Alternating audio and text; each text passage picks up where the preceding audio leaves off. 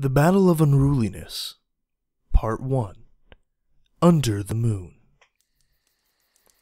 The low glow of the crescent moon shone upon their backs as they made their way through what little brush the prairie had. It was dark and quiet, perfect conditions for those on a hunt. They made their way swiftly, and as their time was most limited, they had a single objective: to undo the enemy from within. They had spent weeks, if not months, waiting for a moment such as this, an opportunity to hunt prey. In the shadows they had waited, in the dark they had watched. They had planned on striking someday. But with things having turned out the way that they did, that someday had, much to their excitement, become today. As they neared the edge of the encampment where the army of the giraffe folk had fortified themselves, they paused for a moment. The giraffe knew well how to dig in. Their camp was surrounded by a high and sturdy wall.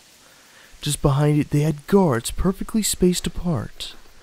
The wall was short enough to enable the giraffe to see over it, but tall enough to make the inside of the camp impossible to see from the outside. Any hill or outcropping of rocks that could have provided the ability to look in was either well guarded or had been intentionally flattened. All brush around the circle of the wall had been cleared, allowing the guards behind the wall a clear view of any possible approach.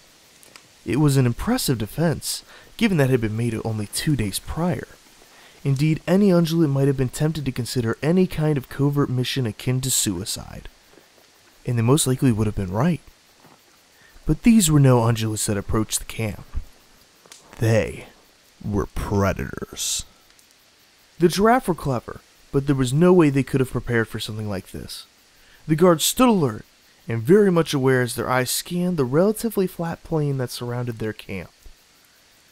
Though look as they might, they did not, nor could not, see their foe approach, nor did they hear a thing, save for a very slight breeze that blew through the air from time to time. They did not see them cross the cleared ground around the camp, nor did they hear them scale their impressive walls. But then again, how can one see and hear shadows, let alone stop them?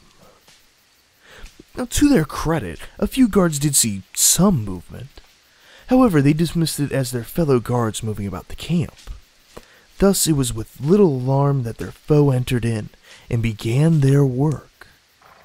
The hunters moved as swiftly as they could, for their allies would attack shortly after dawn, though their task was not easy. The camp itself was laid out in a way only a giraffe could make sense of, the tents too tall for the hunters to easily see over, and they dared not scale on top of them lest they collapse one or be spotted. Crossing a wall was easy enough. Standing alone on the top of a brightly colored tent and remaining unseen was another matter. The layout was to them chaotic and confusing. Thus, to cover more ground, they split their forces. From tent to tent they traveled. Most were filled with rank-and-file troops, not their targets, though they wished they were, for they were most hungry. Those few that had commanders, they marked and went on their way to the next tent. While it would have been most easy to simply eat them while they slept, they had other plans for them. Tent by tent they traveled. Tent by tent they ignored. Tent by tent they marked, until finally they reached the center. There, completely surrounded by guards, stood the tent of the Grand General of the Giraffe Army.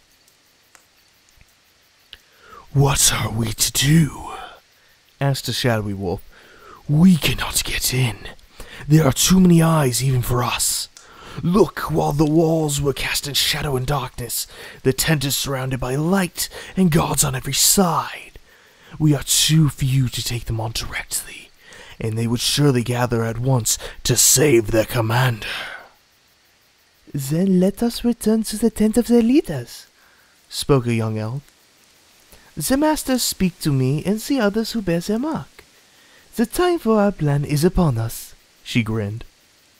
"Yeah, about that. You mind telling us what's up with that? I mean, I'm kinda hungry. You can't expect us to be all shadowy, mysterious, and, not tell us what's up with the whole not eating thing. I mean, sneaking around like this ain't easy, okay?